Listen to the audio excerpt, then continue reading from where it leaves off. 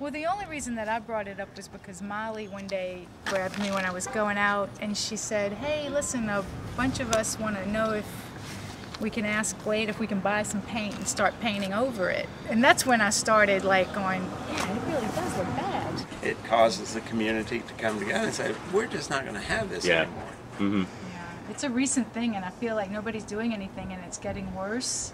And as long as we don't do anything, it's just going to continue. It started about a year ago, but it's gotten worse. Yeah. I love where I live, and I don't want to move anywhere else, so I don't want to see it go down the tube. We've got such a great neighborhood. People want to show their art, respect their art too, and put it on their own property. I called Glade to ask him what his plans were. I was really nice about it. He hasn't called back. A lot of people have asked Glade about this renting it, or, I mean, I wanted to rent it, and he said yes at first, and then he said no. Boy, I tell you, I had a vision of that place. I wanted to open, like, have coffee and produce and plants and pottery and just like a neighborhood. That'd be great.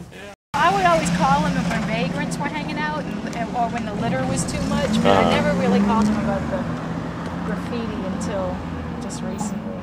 I see some places that are abandoned that have just become complete art galleries, if you would, competing tags, and you know we can't have that, and that's one of our dangers with this property. You take care of it quick, then at least you don't have somebody else competing right alongside of it. Yeah, because that's what it looks like. This is like a magnet.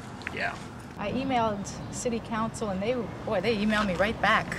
January 1st. That was my New Year's resolution, was I was going to, like, take action. And they emailed me right back. And then, so, we're going to take care of it, we're going to take care of it.